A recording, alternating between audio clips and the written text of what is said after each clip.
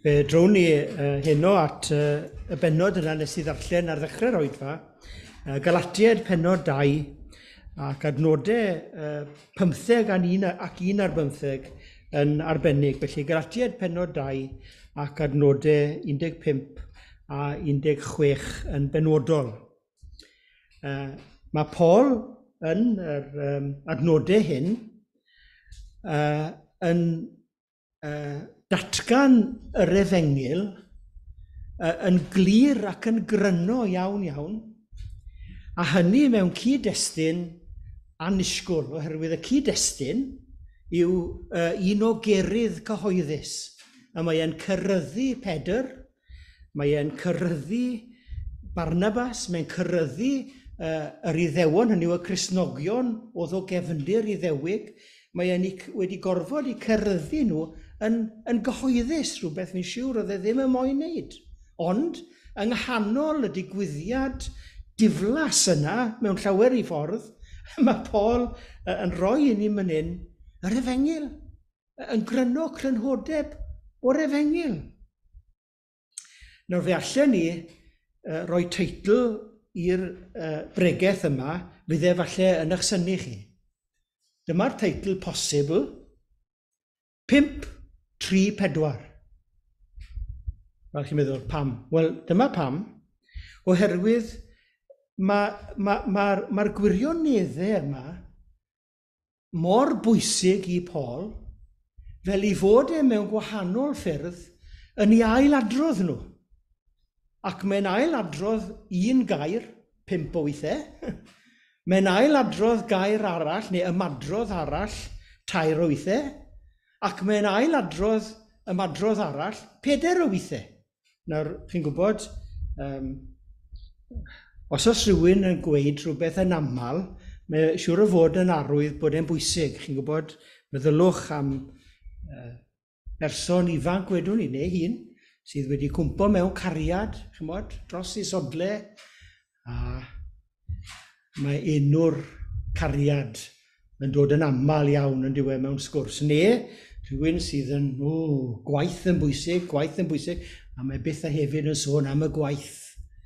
Neu gwyliau yn bwysig, a rhyw le, chymod, mae'r person wedi bod neu'n bwriadu mynd iddo fe ac yn y blaen, a wedyn yn y sgwrs mae'r lle yn dod lan o hyd. Pan o'n ni yn, neu fi'n disgwyl mlaen i fynd i, chi'n gwybod? Neu rhyw ddiddordeb, chi'n gwybod? Rhywun yn siarad am arddio byth a hefyd, chi'n gwybod, mae'n dda beth. Wel, hynny yw, mae'n wir, ydy, os ydy'r peth yn bwysig, i ni'n sôn llawer iawn amdano fe. Ac felly dyna beth sydd gyda ni man hyn. Mae'r hyn, mae Paul yn sôn amdano yn bwysig. Mae pethau pwysig gyda ei ddweud. A dyna pam mae e yn sôn amdanyn nhw, yn ei ailadrodd nhw, gymaint o weithiau, 3 peth yma. Allwn ni weld hefyd pam oedd hyn yn bwysig i Paul. Rhag ymadrodd yw hwn. Nid ar warau bach bydd yr apostol Paul yn cyrryddu apostol arall, Pedr, neu yn cyrryddu cydweithiwr annwyl, mor annwyl a Barnabas. Chi'n bod, nid dyn sbeitlyd sydd gyda ni yn yr apostol Paul, nid rhywun chi'n bod oedd yn lico lordio i dros bobl eraill, dim o gwbl. Ac felly mae'r rhaid bod y materion yma o bwys cyn bod Paul yn, nid dim hyd yn oed, yn mynd, chi'n bod, yn dawel bach fel petai a siarad â Pedr a Barnabas. Ond mae'n amlwg bod y sefyllfa mor beryglus a bod y pethau hyn mor bwysig fel bod e'n teimlo bod rhaid iddo fe i'w cyrryddu nhw yn gyhoeddus a nid ar warau bach bydde fe'n neud na. Felly mae'r pethau yma sydd gyda ge mewn golwg yn bwysig. Ac wrth gwrs, i ni'n cael golwg i ni ar beth oedd y pethau yma wrth bod nhw'n cael eu crynhoi. Dyma beth mae'n dweud am y sefyllfa. A phan welais i medde fe nad oeddent yn cerdded neu yn troedio yn iawn droedio at gwirionedd yr Efengil. Hynny yw, dyna beth sy'n mor bwysig iddo fe. Gwirionedd yr Efengil. Chi'n gweld? Mae'r gair yma gyda llaw iawn droedio yn y gwreiddiol yw'r gair sy'n rhoi orthopedics i ni. Cerdded yn syth, dyna'r ystyr. Ac felly mae'n dweud, pan nes i weld, medde fe, bod nhw ddim yn cerdded yn syth yn ôl gwirionedd yr Efengil, wel, fe nes i weid rhywbeth, oedd rhaid i fi weid rhywbeth. Ac felly mae'r pethau sydd gyda ni i sylwi arnyn nhw heno yn bethau pwysig iawn. Wel, beth yw nhw? Ni'n dechrau gyda'r rhifau 5, 3 a 4. 5. 5 waith. Mae'r apostol Paul yn defnyddio'r gair cyfiawnhau. Cyfiawnhau. Mae'n defnyddio y gair 3 gwaith mewn un adnod, adnod 16. Mae'n defnyddio'r gair 2 gwaith.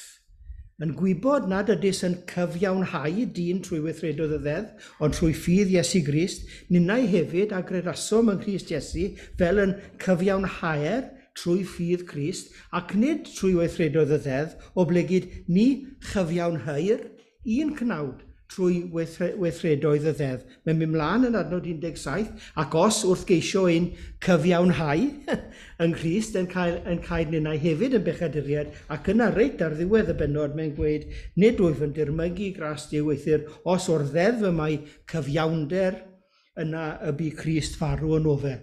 Felly mae'r gair yma, cyfiawnhau, yn air eithriadol o bwysig. Dyma'r peth mawr. Mor belled yma gwirionedd yr Efengil a troedio'n union, cerdded yn syth, mor belled yma gwirionedd yr Efengil mewn perthynas, mewn cwestiwn gyda'r apostol Paul. Ac felly mae rhaid i ni ddeall dyma bach o beth mae'n ei olygu wrth y gair yma. Nawr, gair llys barn yw cyfiawnhau, yn yw'n gyffredinol nawr, nid jyst mewn gyd-destun Cristnogol, ond mae'r gair cyfiawnhau yn air llys barn. Mae e'n sôn yn benodol am y ddedfryd, chi'n gwybod, am felly ni'n gweud y farn a'r datganiad, y judgment a'r declaration mae'r barnwr yn ei wneud. Mae'r barnwr yn mesur a phwyso ni, falle y jiwri yn dyfa, chi'n gwybod, fydd e'n wneud hynny, ond mewn rhai sefyllfaoedd y barnwr bydde fe, bydd y barnwr yn mesur a phwyso yr dystiolaeth, a bydde fe'n dod i farn ynghylch y sefyllfa. Ac yna, ar ôl dod i farn, mae'n gwneud datganiad. Ac wrth gwrs, mae'r datganiad yn un peth neu'r llall. Datganiad o euogrwydd, hynny yw barn o euogrwydd, edrych ar y dystiolaeth a mae rhywun yn euog, ac felly yn gorfod wynebu condemniad a cosp. Neu, a dyma hyn mae'r gair cyfiawnhau yn dod mewn, y datganiad ar sail y farn yn un o fod yn ddieuog.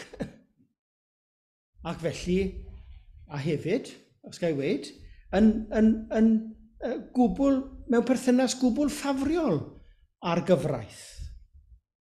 Ni'n gweld hynny weithiau mewn achosion. Hynny yw, mae'r achos yn un lle mae'r person mor amlwg yn ddieuog o'r drosedd, fel bod y barnwr yn dweud, nid yn unig i ti'n ddieuog, ond i ti'n ddieuog a fe allu di fynd adre heb un staen ar dy gymeriad. A dyna'r syniad sydd gyda ni fan hyn o cyfiawnhad. Yn gyffredinol nawr. Ond yna, mae'r syniad na, mae'r ddealltwriaeth na o beth mae'r gair yn ei olygu, wel o'r pwys mwyaf pan mae'n dod at yr Efengil. At y newyddion da ar gyfer achub pechaduriaid. Oherwydd, y beth mae'r Efengil yn dweud yw bod modd i Dduw i ddod i farn mewn mesur a phwyso y dystiolaeth, mae e'n dod i farn ynghylch y pechadur. Ac yn hytrach na fod yn dweud yr hyn byddech chi'n disgwyl iddo fe wneud, sef euog, ac oherwydd bod chi'n euog, ti'n cael dy gondemnio i gosb dragwyddol, yn hytrach na hynny, yma Duw yn dweud, fel y barnwr, di-euog. A nid yn unig bod ti yn ddi-euog, hynny yw bod ti ddim yn cael dy gyfri fel rhywun sydd wedi torri'r gyfraith mwyach, ond hefyd bod ti nawr mewn undod, mewn uniondeb llwyr a'r gyfraith. Bod na ddim byd yn y gyfraith nawr i dy feirniadu di, na dy farnu di, na dy gosbi di. Bod ti mewn perthynas o gitgord llwyr a gofynion cyfiawn cyfraith Duw. Nawr, chi'n bod rhyw fath o, chi'n bod beth wedych chi, darlith ddiwynyddol yw hon? Wel na, mae hwn o'r pwys mwyaf ymarferol, pwys mwyaf i bob un ohono ni heno. Nid rhywbeth esoteric, nid rhywbeth ymylol, nid rhywbeth chi'n gwybod, falle diddorol neu rhywbeth boring, nid dyna sydd gyda ni fan hyn. Mae hwn o'r pwys mwyaf i bob un ohono ni. Oherwydd mae'r holl fater yma o gyfiawnhad, pinne oedden ni'n cael yn cyfri gan Dduw, yn ystyried gan Dduw, yn barnu gan Dduw, yn euog, ac yn wynebu condemniad achos, neu yn ddi-euog, ac yn cael ein derbyn yn llwyr, fel rhai sydd a'r gyfraith a ddim byd i ddal yn herbyn ni, mae hwnna o'r pwys mwyaf i bob un ohono ni. Gai ofyn i chi, oeddech chi erioed wedi gofyn y cwestiwn yma i chi'ch hunan? Ydw i ddigon da? Neu wedi ofni efallai, yn wyneb ymwybyddiaeth o'n meidroldeb, neu yn wyneb amgylchiadau anodd bod ni yn edrych ar ein bywydau a wedi cael yn llenwi ar ryw ymdeimlad o arswyd ac ofni bod ni ddim wedi wneud digon pan ddaw i'r dydd ola yna lle bydd rhaid ni wynebu ger bron Duw. Ac wrth gwrs, ateb yr Efengil, neu ateb y Beibl yw, wel na, does ddim neb wedi wneud digon, a does ddim neb digon da. A mae'r rhaid felly i'r cyfiawnhad yma i ddigwydd, yn ein profiad ni, mae rhaid ni wybod rhywbeth am hyn, mwyn ni, os odyn ni, mynd i gael unrhyw fath o beth i fod yn iawn gyda Duw i dragwyddoldeb. Felly, dyma'r peth mwyaf pwysig. Dyma'r cwestiwn sylfaenol sy'n wynebu pob dyn. Sut yma dyn yn gallu bod yn iawn gyda Duw? Ac efallai fwy pwysig, sut yma modd wneud pechadur yn iawn gyda Duw? Sut y gall pechadur gael ei wneud yn iawn gyda Duw? Dyna'r cwestiwn mawr. Lle bod chi'n gwybod bod Martin Luther wedi dweud am yr athrawiaeth yma, cyfiawnhad trwy ffydd. Mae dyma'r athrawiaeth y mae'r eglwys yn sefyll arni neu yn syrthio. Ac felly mae'n bwysig. Felly dyna'r gair pwysig cyntaf. Cyfiawnhau. Cyfiawnhau. Duw fel barnwr yn dod i farn ynghylch pechadur ac yn cyhoeddi fod y pechadur yna yn ddi-euog ac yn gwbl dderbyniol. Ond yr ail gwestiwn wrth gwrs yw hyn, ond arba sail yma Duw yn gallu gwneud hynny. Mae hwn yn dod â ni i'r ail rhif sef 3. Tair gwaith.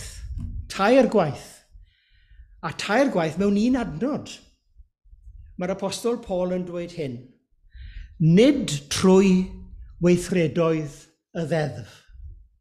Nid trwy weithredoedd y ddeddf. Adnod 16. Yn gwybod nad ydys yn cyfiawnhau dyn trwy weithredoedd y ddeddf, ond trwy ffydd Iesu Grist. Ninnau hefyd a gredasom yng Nghrist Iesu fel yn cyfiawnhau'r yn cyfiawnhau trwy ffydd Crist ac nid trwy weithredoedd y ddedd, o blegyd ni chyfiawnhau'r un cnawd trwy weithredoedd y ddeddf.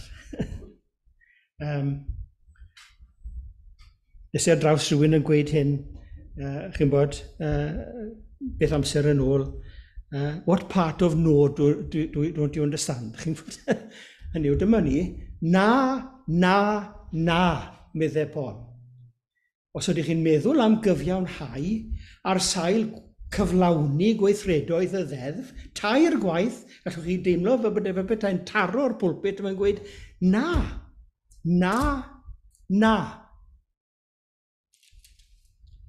Nawr mae angen i ni ddeall tymed bach o'r cam gwag yn llythrenol. Dyna fe mae'n cael ei ddisgrifio. Y cam gwag, nid gwaith yn llythrenol, ond dyna'r cam gwag ymerodd Pedr. Mae eisiau ni i ddeall hwnna.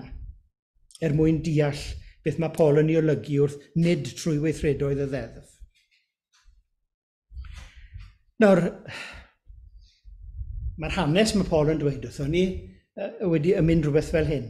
Fe ddaeth Pedr, yr apostol, i Antioch. Antioch yn le lle oedd yna eglwys wedi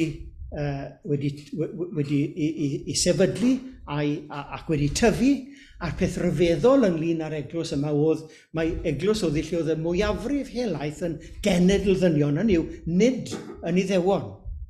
Mae'r hanes yn wefreiddiol. Cristnogion yn wynebu erledigaeth ac yna'n cael ei gwasgaru, chi'n bod, dros y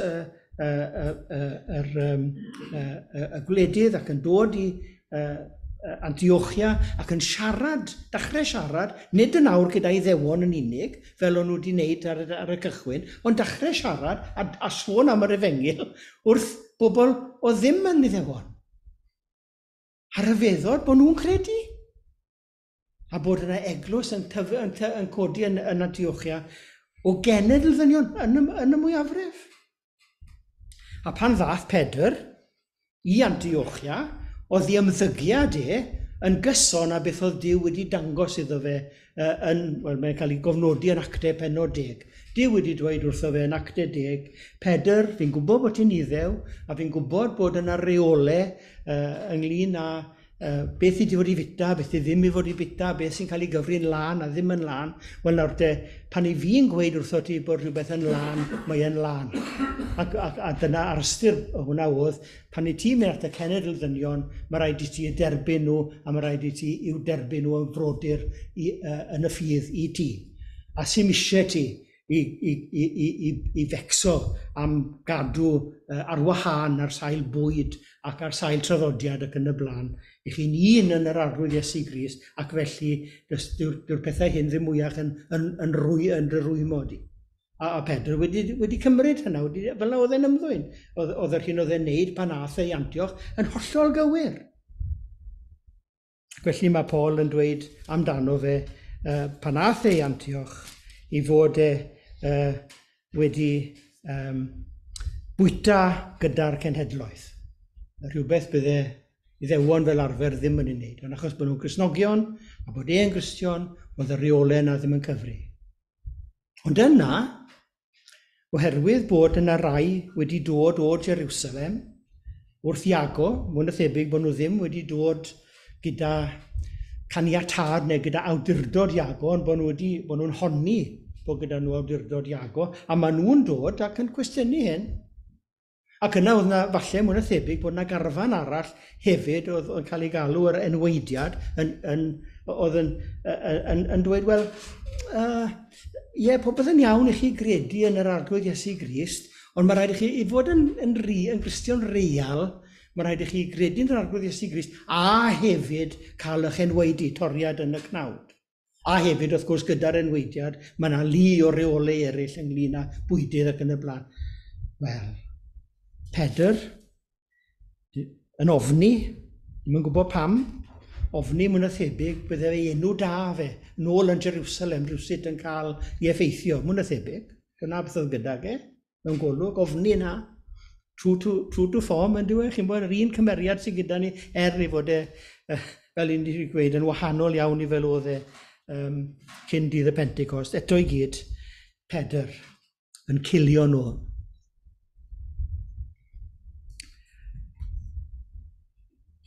A wrth gwrs, mae yna oblygiadau difrifol yn does e.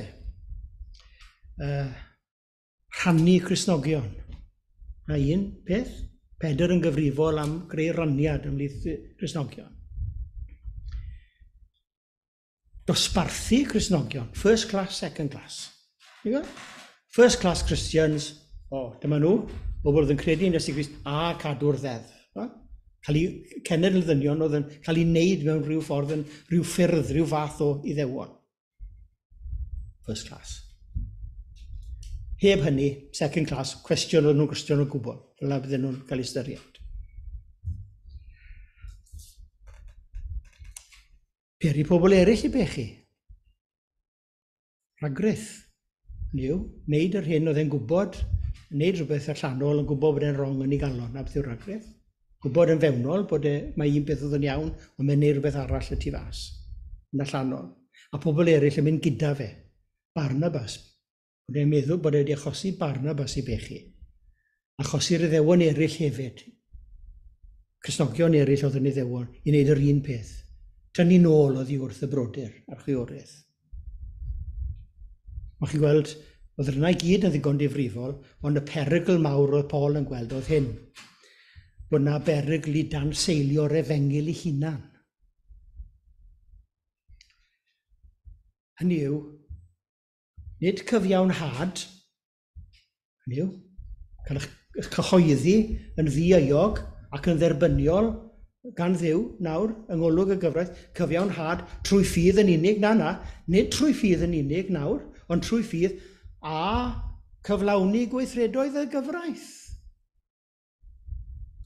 Cadw y reolau moesol, deg o'r chymyn neu yn fwy pwysig i ddeweithwyr yma, y llu o fan reolau oedd rhywsut yn ffindo ffordd rownd yr ergyd y deg o'r chymyn, ac yna y seremoniau a'r defodau, a'r enwaedu, a'r bwydydd, a'r gwyliau, a'r aberthau, a'r holl bethau yna. Listi ddiwedd o bethau i'w wneud gweithredoedd y ddeddf.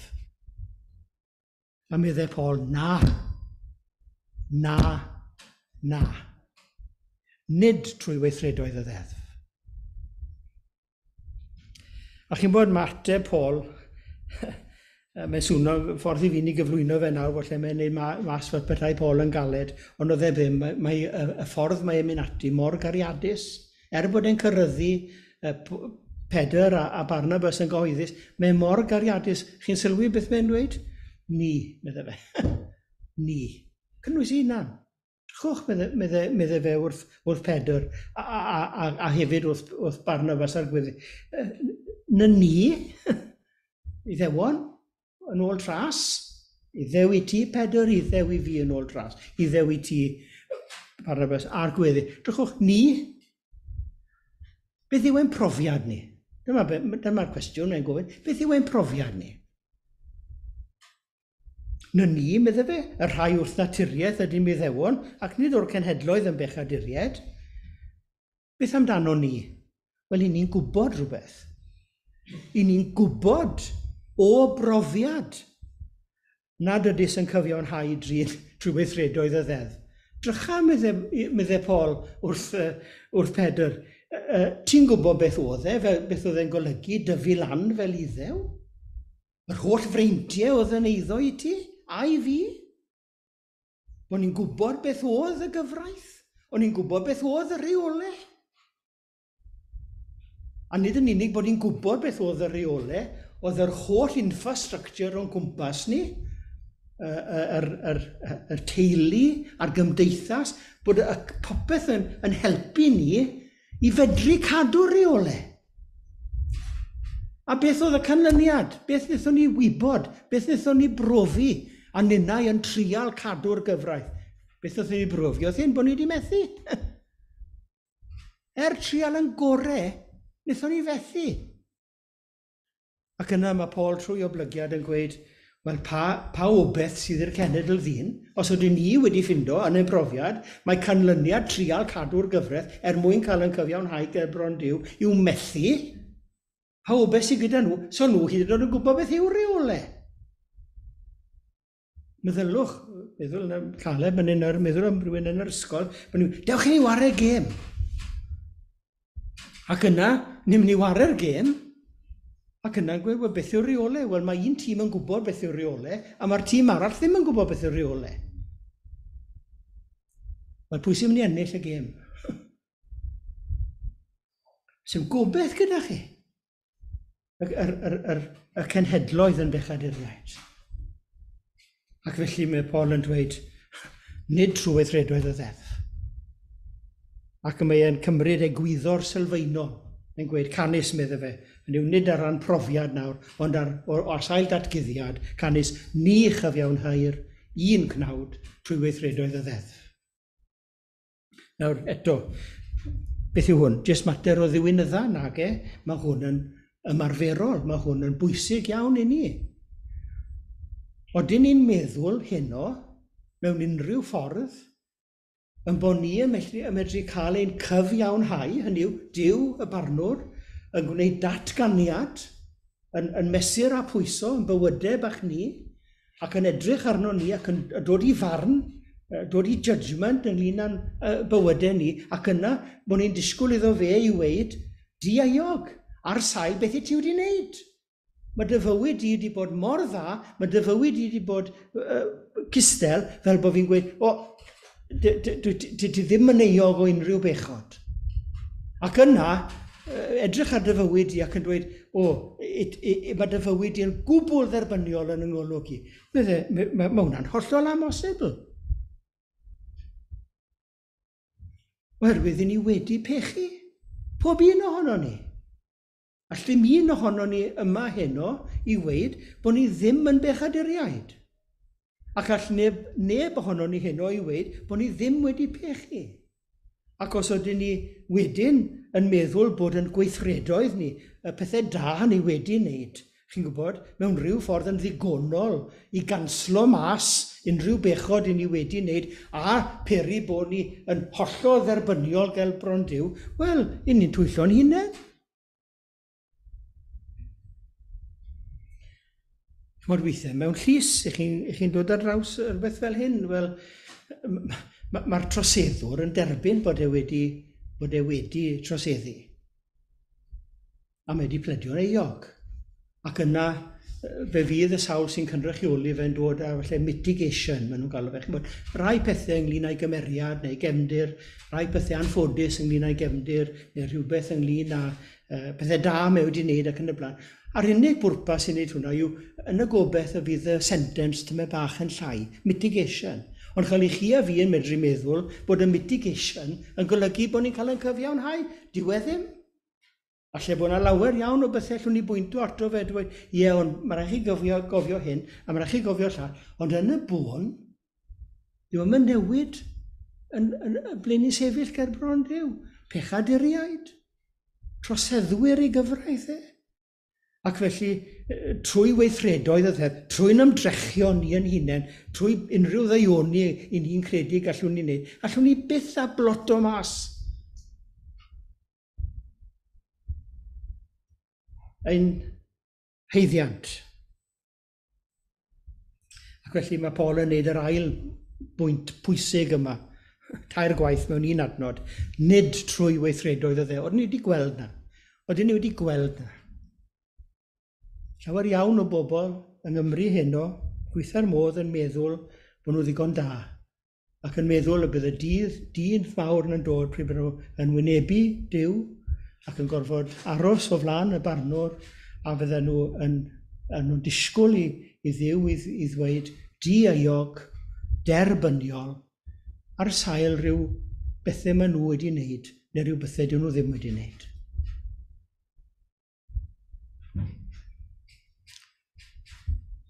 Trwy weithredoedd y ddeddf, ni chyfiawnhau'r un cnawd. Gyna yn ola, mae Paul yn moyn i ni i weld un peth arall. A dyma rhif 4. 5, cyfiawnhad. 5 waith. Na pa mor bwysig mae yn rhanlinellu'r peth. Nid trwy weithredoedd y ddeddf, tair o weithiau. Ac yna mae'n dweud rhywbeth 4 weithiau. Trwy ffydd yn Iesu Grist. Trwy ffydd yn Iesu Grist. Mae'n gweud 4 waith mewn 2 adnod. Adnod 16 a 17. Nawr mae Paul yn mynd mlaen gyda'r profiad. Chi'n gofio mae, o'n i'n gweud bod wedi gweud bod e'n siarad â Pedr a Barnabas a gweddill ac mae'n gweud, wel, un peth ni wedi dysgu, un peth ni'n gwybod, meddwl fe, yw hyn, trwy weithredoedd y ddeddf, bod ni ddim wedi cael yn cyfiawnhau. Gweitha'r cwbl oedd o'n plaid ni, wnaethon ni fethu. Ac felly trwy weithredoedd y ddeddf, ni chyfiawnhau'r 1:9. Ond beth arall ni wedi dysgu yw hyn, ond trwy ffydd Iesu Grist, ninnau hefyd, a gredasom yng Nghrist, fel yn cyfiawnhau'r trwy ffydd. Dyna'n profiad ni, meddwl fe. Wnaethon ni ffindo bod ni'n methu cael yn derbyn gerbron Duw ar sail yn gweithredoedd, ond mae'r ffordd i gael yn derbyn gerbron Duw oedd trwy ffydd yn Iesu Grist. Dyna'n profiad ni. Dyna'r beth ryfeddol sydd wedi digwydd i ni. Dyna'r beth ryfeddol sydd wedi digwydd i ti, Pedr, ac i ti, Barnabas, ac i fi, Paul, ac i chi gyd oedden ni ddewon gynt o ran tras. Ac mae'r peth ryfeddol yma wedi digwydd. I ni wedi credu yn yr arglwydd Iesu Grist mwyn cael yn cyfiawnhau, yn datgan, yn gyfiawn ger bron Duw ac yn dderbyniol yn ei olwg e. Ac felly dwi jyst moyn delio gyda'r 2 bwynt sydd yn amlwg yn y gosodiad yna, trwy Iesu Grist a trwy ffydd. Gai ofyn i chi, sut ych chi'n meddwl am fywyd a marwolaeth Iesu Grist? Chi wedi meddwl, darllen y Beibl falle, sut ych chi'n deall bywyd a marwolaeth Iesu Grist? So ni'n gofyn i lawer o bobl, falle wedig rhai sydd yn mynd i gapel neu eglwys, bydden nhw'n dweud rhywbeth, wel, bywyd Iesu Grist, bywyd o esiampl. Bywyd Iesu Grist, bywyd o fod yn athro, o ddysgawdwr. Marwolaeth Iesu Grist, wel, bydden nhw'n dweud tragedy. Marwolaeth Iesu Grist, merthrdod o ryw fath. Dyle fe byth fod wedi digwydd, anghyfiawnder. Ac yn deillio wedyn o'r ddealltwriaeth na, mae rhyw fath o, dwi'n efengil, ond mae rhyw fath o grefydd y deillio. Dwi'n ddim yn gyfengil. Ond chi'n gweld, dim ond un ffordd, mewn un ffordd, mae deall bywyd Iesu Grist. Cyfiawnder. Roedd ei holl fywyd yn fywyd o adeiladu ac o greu cyfiawnder dynol. Rhywbeth oedd y byd yma ddim wedi ei weld ers cyniaddau gwmpo. Ond mae e'n dod. Ac o'r cryd i'r groes i'r bedd, mae e'n adeiladu cyfiawnder. Bywyd dyn sydd yn plesio Duw yn llawn. Sydd yn cadw cyfraith Duw yn berffaith. Sydd yn gwneud pob peth, bob iot a thipyn, fel bod yna ddim pechod, dim byd sydd yn torri'r gyfraith, a bod e'n anrhydeddu ac yn cyflawni cyfraith Duw yn ei holl fywyd. Bywyd mewnol, bywyd allanol, yn ei berthynas ag eraill, yn y cyfan mae'n ei wneud, y mae e'n adeiladu ac yn creu cyfiawnder. Ac yna yn ei farwolaeth, y mae e'n bodlodni gofynion cosbol cyfiawnder. Hynny yw, mae e'n cymryd y gosb am bechod dyn.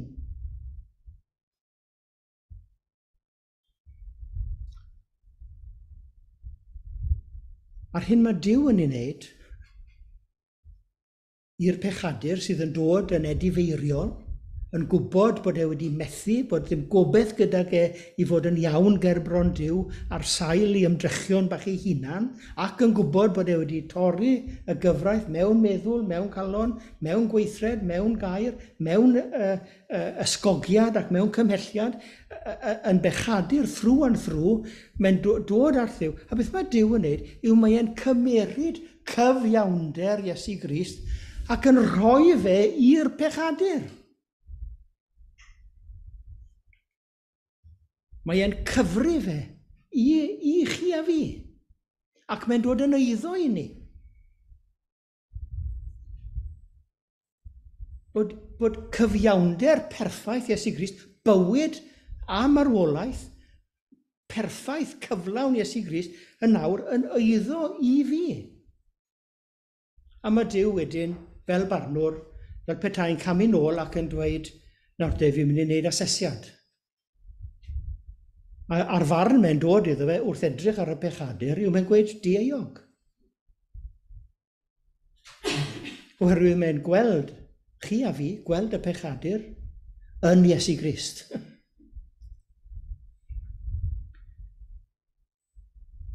Yn ddiaiog o bechod, yn ddiaiog o'r troseddau.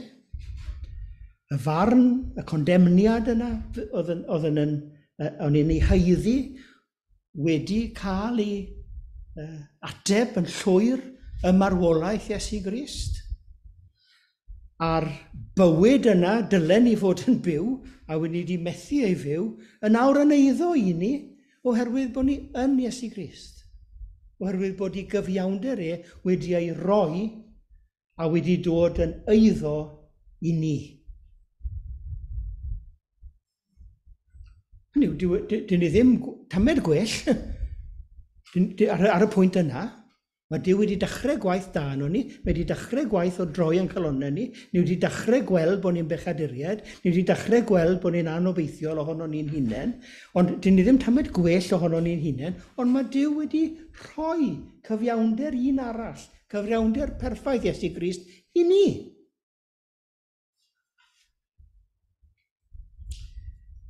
Ac yna, ar ôl wneud y judgment na, mae e'n wneud datganiad.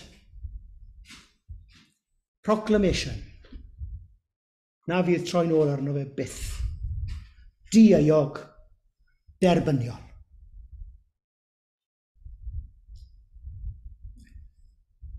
A mae'r cwestiwn yn amlwg wedyn yn dweud, sut mae'n dod yn eiddo i ni?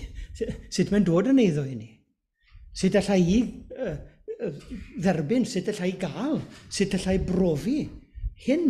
Mae hyn yn rhywbeth sydd yn digwydd, nid yn digwydd ar y groes mae'r iawn, mae'r sail y cyfan wedi digwydd drwy farwolaeth Iesu Grist ar y groes a bywyd Iesu Grist ar y ddeiar yma, ond mae hyn yn digwydd i ni nawr. Allai ddigwydd heno i chi, os nad ych chi wedi dod eto, i gredu yn yr arglwydd Iesu Grist. Mae'r cyfiawnhad yma yn rhywbeth mae Duw yn ei wneud nawr y mywyd y pechadur. Mae'n dod trwy ffydd. Trwy, fel mae Paul yn gweud, credu yn Iesu Grist. Beth mae hwnna'n golygu yw rhoi ein holl bwys arno fe. Des i ar draws yr dyfyniad yma, meddyliwch chi fi, mae'n bach yn hir, ond fi'n cloi gyda hyn. Ryddo John Murray. A dyma fe'n gweud, it is, medde fe, the glory of the gospel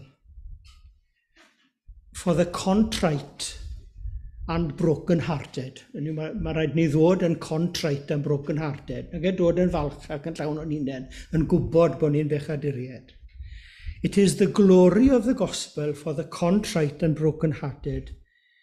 If we put any other exercise of the human spirit in the place of faith, then we cut the throat of the only confidence a sinner, conscious of his lost and helpless condition, can entertain. Beth mae'n gweud myna? Petai yn dibynnu, petai unrhyw beth arall oedd Duw yn disgwyl i ni wneud. Wedwn ni penderfyniad neu wyllus, cyfiawnhad drwy wyllus, wel drian ohono ni. Sym digon o wyllus yno ni godi am 8 o'r bore, neu fynd i'r gwely am 10 o'r nos. Petai e fater o deimlad, Wel, byddwn ni wedyn gadwedig bore yma, byddwn ni'n golledig yn y nos. Achos mae'n teimladau ni lan a lawr a dros y llegi. Hwna, trwy ffydd. Y weithred yma o bwyso. Dim ond bwyso. A mae'n mynd mlaen ac yn dweud hyn. Justification by faith proclaims the gospel to the poor and destitute. Hynny yw, ni'n pwysleisio hynny eto. Ni'n fod dod yn wir flin am ein pechodau. Justification by faith proclaims the gospel to the poor and destitute, whose only door of hope is to roll themselves in total helplessness upon the grace and power and righteousness of the Redeemer of the lost. Di hwnna'n hyfryd. Chi di meddwl am ffydd fel yna? Fel just rowloch hunan mewn gwendid ar ddigonolrwydd cyfiawnder Iesu Grist. O, fi'n hoffi yna. Fi'n hoffi'r geiriau yna. Their only hope is to roll themselves in total helplessness upon the grace and power and righteousness of the Redeemer of the lost. Ac mae'n gorffen y dyfyniad gyda hyn. Cast out your anchor into the ocean of the Redeemer's merits. Bwriwch angor eich ffydd i ddyfnderoedd haeddiannau Iesu Grist. O, mae ffydd yn gytnaws a gwendid, chi'n gweld. A beth hyfryd. Nid yn gytnaws gyda nerth, a gytnaws gyda grym cnawdol. Ond mae ffydd ar gyfer y gwan. A dyna gyd sydd gyda ni yn ein anallu llwyr.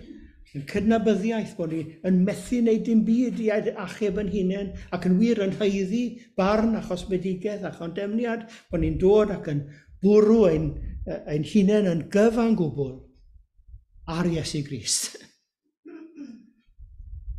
beth sy'n digwydd? Mae Duw yn rhoi i ni ei gyfiawnder. Ac yn mynd datganiad nad oes troi nôl arno fe, di-eiog a cwbl dderbyniol yn awr ac i dragwyddoldeb. Gofiwch chi 5:3-4, cyfiawnhad, nid trwy weithredoedd y ddeddf, trwy ffydd yn Iesu Grist. Amen.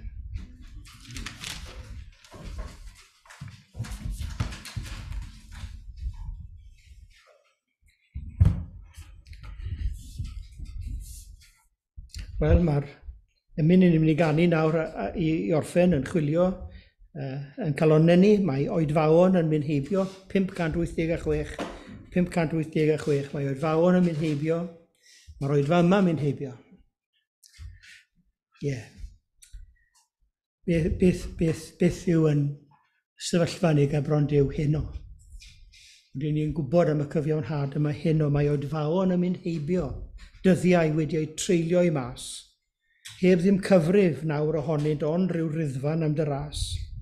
Rhaid i mi gael mwy na hynny, dy gyfiawnder i mi'n ran. Oni de yn wir mi drengaf, cyn y delwydd byth i'r lan. Oeddi hwnna'n weddus ar yn calonnau ni heno, rhaid i mi arglwydd gael mwy na hynny, dy gyfiawnder i mi'n rhan. Oni de yn wir mi drengaf cyn y delwydd byth i'r lan. O gyfiawnder byd tragwyddol, o gyfiawnder maith di drai. Rhaid im henaid noeth dy wynllid gael yn fian dy fwynhau. Rhod y wisg ddisgleirwen olau, gydd fy noethni hyd y llawr. Fel nad ofnwydd mwy ymddangos fydd o flaen, dy orsedd fawr 586.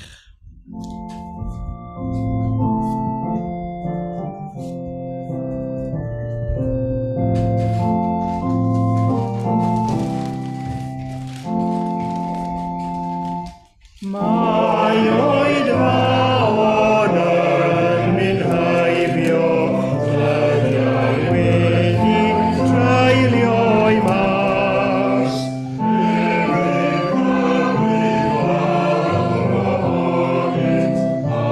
Eryg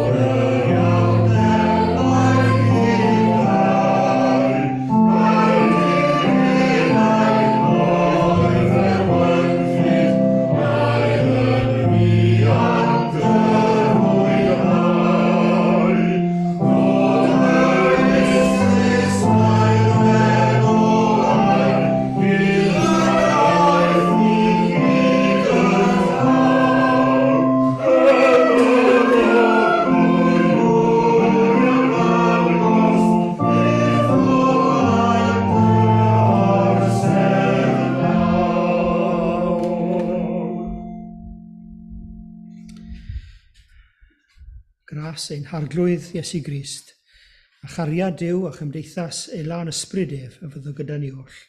Amen.